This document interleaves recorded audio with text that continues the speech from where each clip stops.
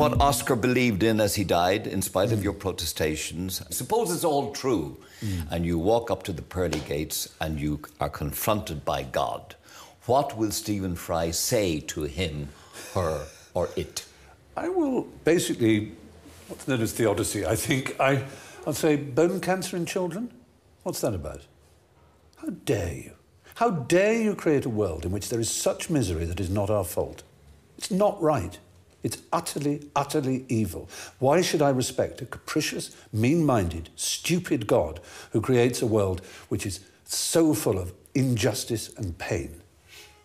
One of the things about Abrahamic tradition is the Abrahamic traditions didn't really develop a concept of karma. Yeah. It's not really like in Hinduism it's much easier for them to grasp these things, but there's certainly an element working when people say, the Quran for instance says no soul bears the sins of another soul. Ibn Arabi said that that's only in the next world, it's not in this world, that people do bear the sins of other people. The Quran also says beware of tribulations that don't just afflict the innocent, but that don't just afflict the guilty, but afflict the innocent as well. Yeah. And so, first of all, suffering, we learn a great deal from suffering. And I'm not going to justify the heinous crimes and these things, but and this is for some people very, very glib response to the suffering, but free will is a package deal.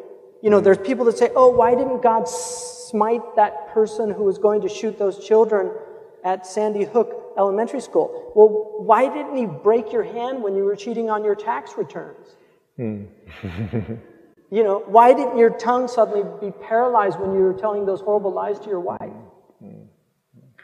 It's a package deal. And so, in that way, much of what we see in human suffering is from what our own hands have wrought. And that's very much a Quranic motif.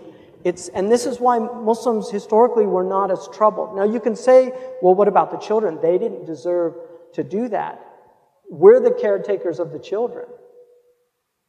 And that's again free will.